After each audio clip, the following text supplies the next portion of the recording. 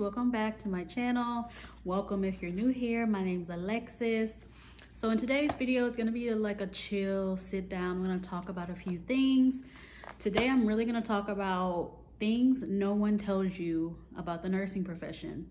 You know, you may have these ideas or these, assumptions before school or even during school, but once you get to that floor, baby, you're shook. It's not all as cracked up to be. And there's a lot of assumptions in this profession.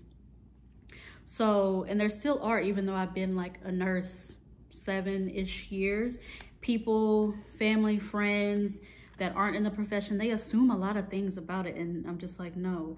And I see a lot of new grads that are coming to the floor. They're like shook. They're not really prepared. It really is a big learning curve, a big culture shock when you get to the floor. So that's what I'm going to talk about today. I have a long list. Child, there's a lot. There really is. And so if I glance down, that's because I don't want to forget anything. So let's jump into it. So a little bit of background. I've been a nurse for about 7 years. I was a tech before that. I started out with my LVN in Louisiana. I basically worked in like home health and inpatient physical rehab at a hospital.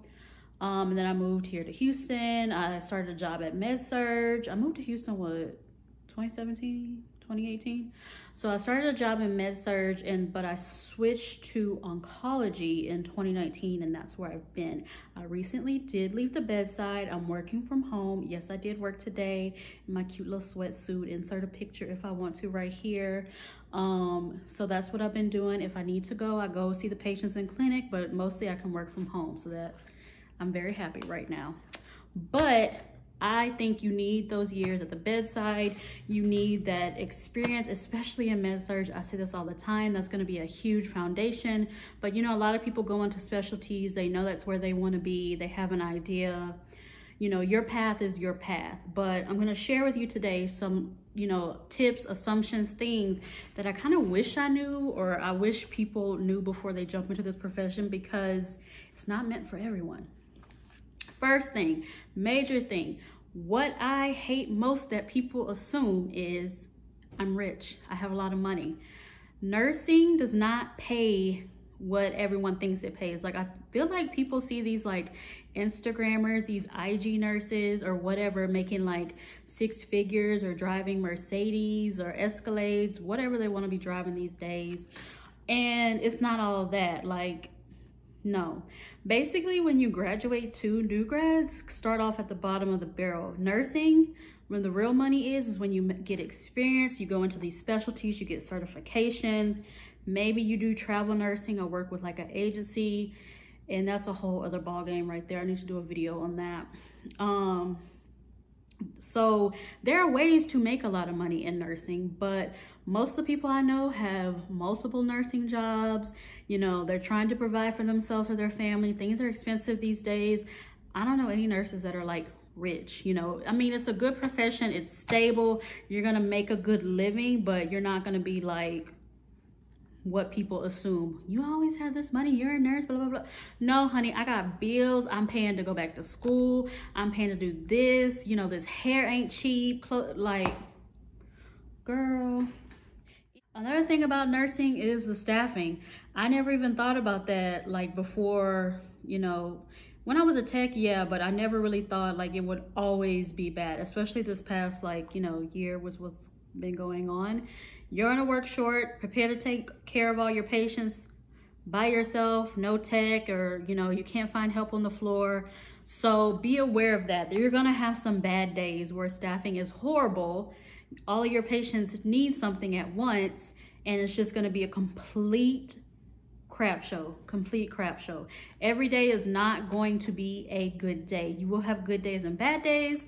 So that's one thing to consider. Be prepared to work short. Every nurse I know has worked short. It's going to happen to you. Don't think you're going to have a cakewalk of a shift every shift that you go into. Also, don't think that you're going to know it all. I ran into these people in nursing school. They just thought they knew everything. And it's not the case. You're, textbook smart, and actually being in a situation, being able to run a code, being able to call this out, being able to handle different personalities on the floor, different patients, that goes a long way. you know, and don't just be too overconfident, too cocky, but also don't let people run over you. That's one thing, you know, I find with a lot of new grads, they don't know how to find their voice. You're gonna have to have a backbone, find your voice, or people are gonna railroad over you. Those texts are gonna be like, oh, you can get your vitals, you can do this, I don't need to do that. Doctors, nurse practitioners, they're just gonna make you look a fool. Stand your ground, have your confidence, know how to speak up for yourself. That is something a lot of new grads struggle with. So that's something to really take into consideration. Another thing to take into consideration, like I mentioned, working with different people, there's a lot of different personalities. You know, just with our patients and their family members, like no one really can prepare you to deal with like some of the foolishness I have dealt with, like family members threatening to sue you, sue the hospital, you know, threatening to sue the doctor, or asking all these questions, or like your patient actually taking other medications that they had on them and ODing, dealing with prisoners, dealing with patients that are racist. Like they don't prepare you for that in school, and it's really kind of like learn as you go, a learning curve. Like I have been threatened by so many patients, family members. We've had fights, we've had people having sex. This is a problem for me. Had people smoking, bringing drugs, all kinds of stuff. Homeless people coming back from the street, patients coming back with like days later talking about, I can't handle my family member. What is the doctor gonna do? Like you name it, I have probably pretty much seen it. And I could even write a book. Like I can go into this on hours. Like there's so much craziness, especially when you work like med surg, at the bedside, like day shift, even night shift, honestly. But there are just no words for the type of craziness and drama, and school did not prepare me for that. I never thought half the stuff that happened to me would even like happen. So that's something to think about. Going into that, to prepare to work with different personalities. You know, nursing is not just, you know, the nurses or the techs. You got to deal with, you know, case management, therapists, respiratory therapists, you know, administration, the chaplain, all these different personalities, and you kind of have to navigate that. A lot of things too, when you're a new grad, people will take advantage of you and get you to do things that aren't your job, especially case management. I hate to knock on case management, but I had this one case manager at my old job. Oh my God, why was I always doing her job? Like calling these facilities, getting all this done. I'm like, I have meds to pass. This is really your job. Like, I don't care if it's 3:45 on a Friday, you need to be handling your business. Like, so certain things like that, just know your background, know your stance. And then therapists, oh, Jesus Christ.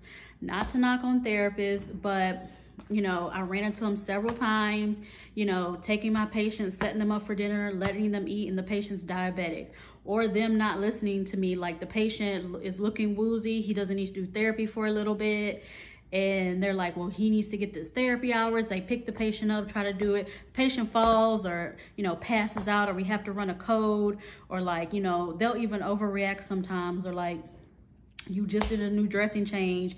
You go in there, the dressing change looks like crap. Like, you just have to, you know how to navigate those things, stand your ground, be like, you know, I know your position, but this is my specialty. Because I've had a lot of therapists too try to tell me how to do my job. And pump your brakes, hold up. We went to school for two different things. We're all here for a common goal, but let me handle this. You handle whatever it is you're hired to do. This isn't your lane. Like, things like that. And you know, it's good to have a good relationship with them, but don't let people walk all over you. You know, stand your ground in that sort of sense. You know what's best for your patient at the end of the day, so advocate for your patient. Another thing that can go into that, speaking of friends and family, a lot of my friends and family ask for like advice, like, what do you think this is? How much of this medication? What are these medication side effects? Like, should I get this procedure? I'm feeling like this. Should I go? Oh, no. When I'm off the clock, I'm off the clock. Don't come in my inbox asking me for anything. I'm not a professional in that sense. I'm not a doctor. I can't diagnose anything over the phone. You know, It just, you kind of take that and with a grain of salt or whatever. It's up to you if you want to give kind of advice, but I'm like, no. Even my mom, I'm like, you need to go see the doctor. Honestly, that's just out of my jurisdiction right now. good things about nursing, you know, good assumptions, and not really good assumptions, but good things that, you know, no one really told you about, is that nursing is a really good profession. Especially there's so many, you know, areas of nursing. You know, you can do travel nursing, you can do agency, there's labor and delivery, there's cardiology, you know, cath lab, these outpatient clinics. You can work day, night, different shifts. You can work, you know, doing a whole bunch of different things. There's life flight if you're into that kind of action. Peds, that's a whole different ball game. And it really is kind of like how your personality, you know, I think it goes a lot with personality. And you know, you may try a certain type area of nursing and you may realize, no, it's not for me. You may have this dream in your mind that, you know, I was just born to be a NICU nurse. Like, I'm just gonna, you know, do this, and then you get there and it's not meeting your expectation. Don't feel bad. Find you a new pathway. There's plenty of them, you know, but every specialty, the nurses that have been there for years usually are like, yeah, this is my passion. You know, it really, if you don't have a passion for nursing and you're just getting into it for the money, don't do it. You really have to be passionate, because you're gonna be dealing with you're gonna be dealing with a lot of stuff. It really does take a special person to clean someone's body fluids. Like, you know, not just number 1 and number 2, but like throw up, secretions, blood, phlegm. I've literally had all of that at some point on me. I even got someone's like GI contents on my shoes. You know, they're number 2 on my shoes, blood. So if you're like prissy, I want to say, and you know, scared to get dirty, there are areas of nursing where that may not happen. But if you have a certain idea, you're just gonna come in, sit down, you know, collect a paycheck, it's gonna be so fun, or you know, I'm gonna be a travel nurse, I'm gonna travel to all these different places and it's gonna be easy. No, it's not. Especially travelers, they give them like either the worst assignments. Like, people are like, well, you're getting paid more, you're gonna work harder for this money. So that's some things to, you know, think about. It's not always ideal, it's not always a good day, it's not an easy profession at all, but it is a well-respected profession. So I thought up until like, you know, the year of 2020, a lot of people didn't have a lot of respect for healthcare workers, I would say. That's just my opinion. But, you know, generally it is like nurses really are the backbone. We take care of so many things. That's another thing no one tells you. We are literally everything. We're like the secretary. Even though we have secretaries and techs, we do that too. We'll clean the patient up, put them in the shower. I've done patients' hair. I've, you know, gone downstairs, they lost their phone, they lost their teeth, I'm digging through the trash to find something. You know, I've called and talked with their family members. I've, you know, found paperwork that they need for their insurance company. I've, you know, I have done it all. Like, I'm their therapist sometimes. I'm just like, I want someone to sit in here and talk to, chit chat. Like, literally, you wear so many hats as a nurse, it's insane. So that's something to be prepared about too. Like, people will just randomly confide in you, ask you things, and you just kind of have to be like on your game. Another thing is, and I can't stress this enough, always read your patient's chart, because especially if you work during the day, these doctors and different people are making rounds, and they'll just out the blue, you'll be in the middle of the hallway walking, and they'll be like, hey, so-and-so in this room, what's going on with this? Come with me to do rounds, like, and asking you questions, and you're just like, huh? You're gonna look dumb. So just go ahead, read that chart, know what you're talking about, you know, take a deep breath, get out your paper. Always have your paper in your pocket. I always kept it everywhere with me. I don't want to walk somewhere, have this doctor, whoever waiting on me. So that's another tip. Be on your game. Don't not look in your patient's chart. You're just here to pass meds. You're just terrible. That's all I'm gonna say. You're just terrible. Another assumption a lot of people too don't tell you is that sorry, I'm looking at my list. It can be really hard on your body, and it can be hard on you mentally. Like, your body, especially working rehab and dealing with people with like strokes or who had surgery, they can't move or whatever. Like, you're having to really, especially stroke victims, they can't move like half their body. So you're making up for that, you know, and it's really hard transferring these people and doing these things, it can be hard on your body and body mechanics. It can be hard just working like 3, 4, 12s in a row. You know, I try not to do that, but it happens sometimes. So, and with your sleep schedule, so that's something to be considerate of, you know, too, if you're thinking about getting into the profession. Girlfriend, you're gonna get your steps in. You're gonna be doing some physical labor, all kinds of things. It's not just an easy peasy cushy job. Another thing that goes into that, it can be hard mentally. No one can really prepare you for that. You know, a lot of times patients may cry, they may die, they're family members, you have to console them when they die. You know, cleaning up the person once they're deceased, and you know, different things like that. Especially my field now, a lot of people that have cancer, it completely disrupts their life. Like literally, they'll just be living a normal day. Sorry, I have an eyelash. A normal day, and then they feel a pain, or they just go to the doctor for some random thing, and boom, they have cancer. It completely like disrupts their whole, and you know, people, when people hear cancer, they just think, oh my God, I'm gonna die.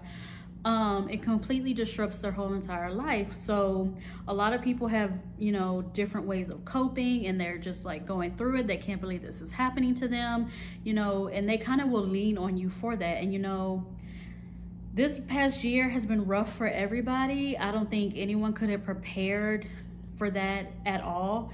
And a lot has happened in this year, a lot of sadness, a lot of loss. And that was very hard on people, like mentally.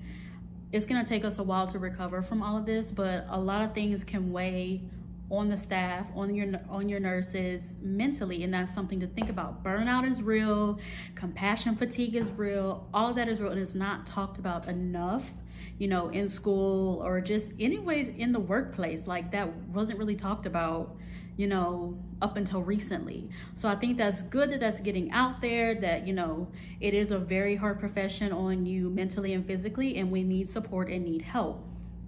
Another thing to think about too when you enter into your nursing profession, especially when you work in the hospital, they want you to come participate in all these little like boards or little meetings, you know, like groups, like one will be CLABSI, one will be, you know, FALS, one will be like patient advocacy. They want to see you participate in that thing. So if you are like me, I really don't like extracurriculars. I'm here to do my job. Let me go home. Just be prepared for that, because they're gonna come up to you, management, they're gonna ask you to do something like that. So just be prepared. Another thing about management. So I really never thought about like dealing with management or dealing with, you know, the directors' personalities and things like that. You know, my job in Louisiana was good until they got like a new manager, and she really didn't, you know, when I transitioned from like LVN to RN, she really didn't like think I was ready to, you know, be on the floor or be a charge nurse or anything. And she really didn't have faith in me. But I'm like, you literally just got here a few months ago. You haven't been here, you know, since I worked this past like 3-4 years, and when I was a tech, but whatever. So, you know, that really did give me the push to, you know, find a new job and come to Houston. And my med-surg job, you know, different people have different experiences with management. That manager loved me. She listened to all my ideas. You know, she would like give good feedback. She told me all the time how good of a charge nurse I was. Like, she loved me. I could do no wrong in her eyes. But I really did like that, you know, she would listen. If I told her something, she would step into action, and actually it wasn't just fluff, be like, well, what can we do to do it? She'd actually be like, okay, well, let's go around and, you know, I'll let you be in charge of this. This is what we need to do, blah, blah, blah. So, you know, my current job at the department I'm in now in research is like easy peasy, good. You know, I'm new, so I don't have any like the feel of the land. But my last one, you know, our manager was new to being a manager, you know, and I feel like she really wasn't open to any ideas, especially ones that I had, because I tell it like it is. Like, you know, I don't sugarcoat it. I'm like, this is the problem with this nurse, this policy, that policy, this med, this isn't being done, that isn't being done, this is dangerous, blah, blah, blah. Like, literally, I would just say it like that. And, you know, she would go around and ask, like, you know, a charge nurse that, you know, she trusted more, or she felt like, because the unit was like, not open when I got there, or I wasn't trained there or something like that. So she knew those other people a little bit longer. So I just felt like that was just weird. Like, and she just wouldn't really take action. So I really didn't like that. So a manager, that's the one thing, you know, an assumption. A manager really can make or break a unit. So that's something to think about. If you hear management is terrible, 9 times out of 10, they're terrible. Go somewhere else. So, you know, you'll find that out as you know, go through your nursing career. You could just love your coworkers. You could love, you know, helping out the patients. You could be fulfilled. But if that manager is terrible, they're going to make your job horrible. And this was the case at my last one. So that's all the tips I think I have right now. That's basically all the tips, assumptions, you know. Everyone has their different journeys. Just be open to it. You know, step into your new job with a lot of confidence, knowledge, know that you got this. Remember, you're gonna have good days and bad days, and you're gonna have like really crazy things happen to you. And you know, as long as you don't make it about, it's just about the money, and you know, garner all your knowledge, learn a lot of good things, and you'll be meant to be here. You know, every place has their bad apples, and you know, there are like bad apple nurses, but this profession is really good at weeding out the weak. So consider that. Anyways, if you guys have any other questions about what it's like to work at the bedside, what it's like in nursing, how it is to work through this whole pandemic type situation, any questions, any suggestions, hit them up down below. Follow me on Instagram, things like that. Sorry if this video was all over the place. I just felt like sitting down and talking. Like, I didn't feel like doing anything like too scripted. This is how I am. We're just chit-chatting. We're just spilling the tea. So, you know, hit me up if you have anything else to say. Have a good weekend. Have a good day, and bye.